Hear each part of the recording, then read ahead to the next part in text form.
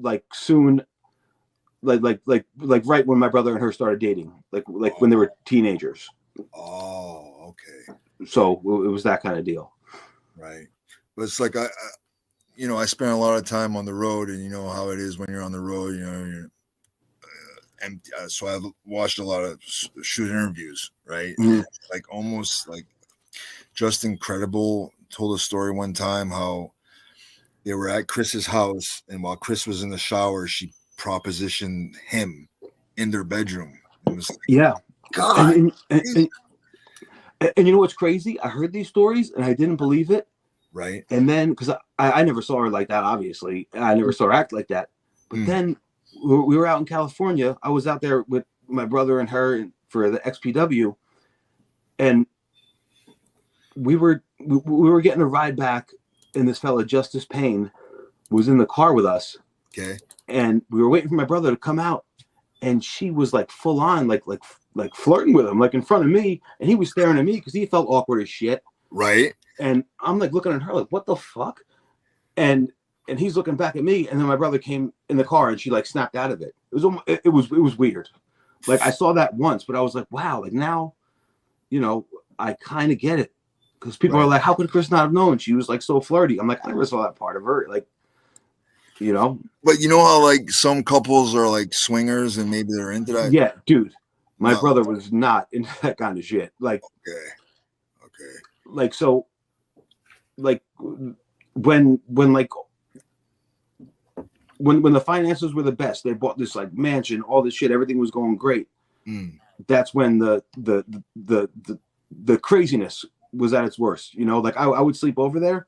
Yeah. And then in the middle of she'd be gimmicked up, sleeping, whatever, me and him, watch a movie, hang out. And then I'd go to sleep.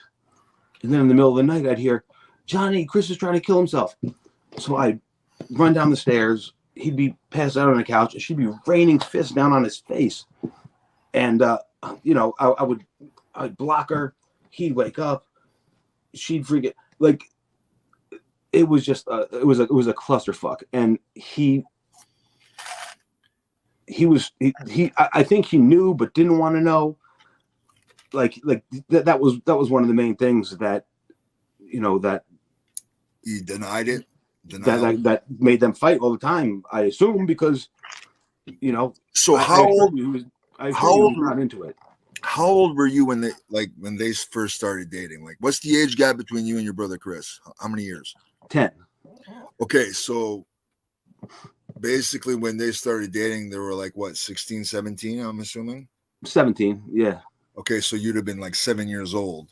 Yeah. So what age before that that, real quick, he's had other girlfriends. Okay. And like when I was younger, and I know this because I have a funny story about one of them. Okay. But so I know he's had other girlfriends. So it's not like, oh, the first girl he met, you know what I'm saying? Like he had like little girlfriends through high school and everything, right. So. But Tammy was like the first love that. Right? Yeah. Yep. Okay. Pretty much. Yep. So do you think she got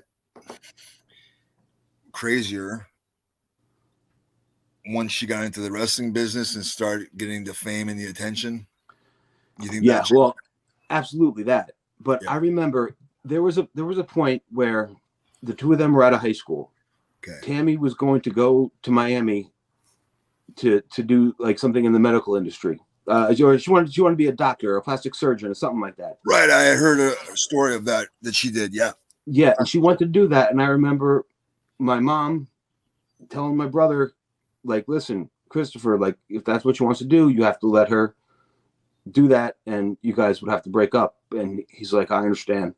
And I remember him like, being sad about it, me talking to him later. And he's like, me and Tammy might break up, and, but when it was time for him to go to Tennessee, she went with him. Right. And that's how the whole wrestling thing started. Like, had she gone to Miami and he just gone to Tennessee, I mean, he was going to wrestle no matter what. You know what I mean? Right. Like, he wasn't changing his plans. So she was either going to go with him or she was going to go to Florida and be a doctor. So, or like your brother was a good-looking guy, fit, and he was a hell of a wrestler. So getting women wouldn't have been a problem for him. Right. No, it wasn't. And And you know, years later, I mean, I'll say this: when, you know, like around the time when, like right before in 04, 03, 04, he was like, you know, he's like, dude, listen, he's like, you're gonna come across Shawn Michaels. Don't be a dick. Don't fucking start anything thinking you're doing me a favor. Right. He's like, fucking be cool. You know, for all you know, it's rumors. And if anything did happen, I haven't been perfect either. So it's water under the bridge. Don't start anything. Right. I'm like, all right, right on. Like, so, you know, I think that he may have thought something happened, or it might have been rumors. But you know, either way, you know, he loved her.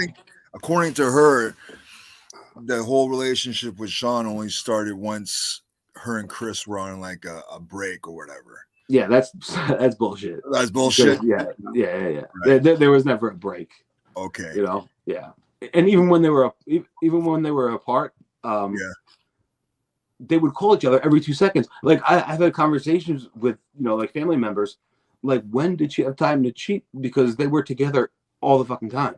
Right. And if they weren't together all the time, like I remember, so my brother's first night of ECW, I was at my Aunt Kathy's house. It was like, it was somebody's birthday party.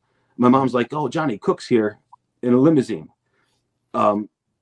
He wants you to come out and talk to him. So I go out there. I'm like, yo, Cook, what's going on? He's in his gear. He's like, dude, I'm going to you know, I'm going to a new federation tonight. You want to take a ride with me to Philadelphia? I'm like, yeah, sure, right on, let's go. And so I remember going with him to the first night of ECW, watching him work Spike Dudley, you know, doing all that. And that on top that night was Brian Lee and Tommy Dreamer in that scaffold match. I'd never seen anything like that. My mind was blown. Right. But then after that, you know, that night we had such a great time.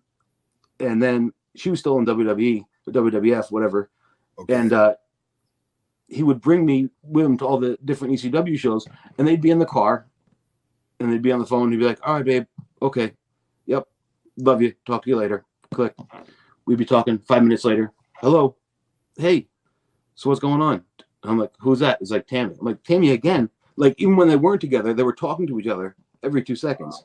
So yeah, that whole thing that they were on a break is fucking bullshit. Fucking bullshit. So yeah. Okay. One time, this is the closest thing they got to a break. Okay. One time they got in a fight, and he left and spent the night at a motel. One night. That was it. Yeah, that was the time. Uh-huh.